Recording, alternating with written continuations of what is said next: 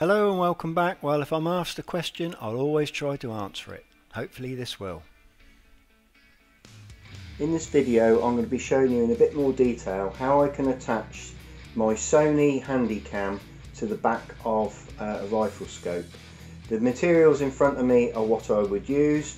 I use this 2-pack epoxy glue that I've found on Amazon. This is the camera that I use, although there's lots of other cameras that you can get. I chose this one because it's very light. It's 217 grams with the battery, everything all fitted in it. So a nice light camera if you don't want something really heavy hanging on the back of your scope.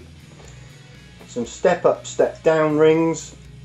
This is what you'll glue to the Butler Creek style lens cap and also to the front of the camera. That will give you the attachment that you'll need to put your camera on the back of the scope.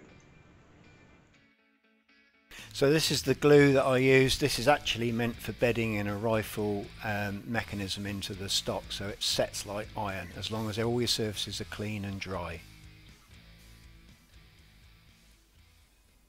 So the next item that you're going to need is a matched pair of step up and step down rings.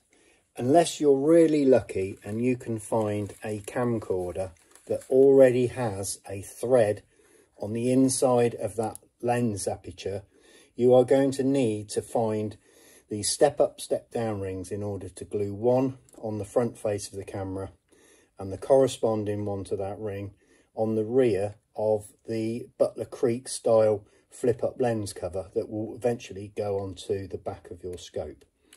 Now I bought a set off of eBay, and as you can see there's loads of different ones here, and I think there was about 12 different pairs in the set. Now there's one obviously as a pair that I've already fitted onto there, onto that one. There's also another pair that I fitted onto another rear scope cover mount. That was for a Burris scope that I used to have, so I've got a spare one there providing it that will fit onto another scope. So again, that's exactly the same, that goes on there, so I can use the same camera on two different scopes. Now these rings, obviously they come as match pairs, so you'll end up gluing one to the front of the camera and the other corresponding one to the rear of the Butler Creek style flip up lens. Now if you glue it that way so the flat face goes onto the camera, you're always going to have a smaller male thread on the end that goes into the scope cover, which is really handy because it will then self-centralize into the center of that ring, so gluing it on is really easy. What you must do is clean all of the paint off of these facing edges, because it's nice shiny sort of Teflon style paint. Get rid of that with some emery cloth and then get a good clean roughened up surface for gluing that to both the camera and also to the lens cap. Once you've done that, it's really just a case of screwing those together as I did with that on there, and then that pushes straight onto the rear of the scope. It's as simple as that. So this is a close-up picture of the sort of lens cap you're looking for. Obviously you'd remove the flip-up part and just use the rubber mount. Butler Creek provide you with a very good size chart, so that's the reason I went for one of those. So the moment of truth is after every item of glue is dry and you're happy that everything is centralized on there, it's the final fitting of your camera to the back of your scope. It's a two-handed job. Please don't just try and push it on with one hand, because if the rifle is unsupported, you're going to end up with a very expensive mess on the floor. So free hand on the back of the scope, just a gentle push, trying your best to make sure this is vertical, obviously because that will affect the view that you get through your screen. So a nice gentle push onto the back of the scope, and that's it. You notice it doesn't sag or doesn't drop, and then all of your viewfinding then is done through the lens on the scope. Now this is where it gets complicated for me, because I have to wear glasses for close-up reading, so I'm quite happily I can see stuff without glasses at a distance, and I then have to reacquire that target within this scope. That's why sometimes it gets a little bit jerky, so once again I can only apologise for that. Younger eyes will have no problem at all, and it'll be a breeze for them. So once you've got this all set up, it's then really just a case of really small movements to line up the image in the screen there, so it looks the same as you would expect if you're looking through the scope with your eye.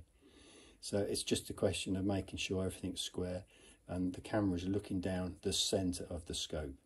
You'll probably need to zoom up the camera just a little bit to lose what I call the toilet roll effect, so the actual image is just what you would expect to see. You don't see any lines or circles on the outside. Once that's all done, I always leave my camera on autofocus. That seems to work okay on that, both on the crosshairs and on the target that you're aiming at. Once that's all sorted and you're happy, you can zoom the scope up to do closer up shots if you wish to. And really that is as simple as that. There are other methods of attaching GoPro style cameras to the sides of scopes, but they in fact steal some light, so you're not going to get 100% of light back into the camera like you do with this. Some of them are 60-40, so you would see 40% of the light through the image that you're viewing through the viewfinder, and the other 60% would go to the camera. So they're prone to bad light levels. I know this particularly was a bad light level on the last video I did, but if you're shooting it in low light, you haven't got any light, so you make the best of what you've got, and that's what I try to do.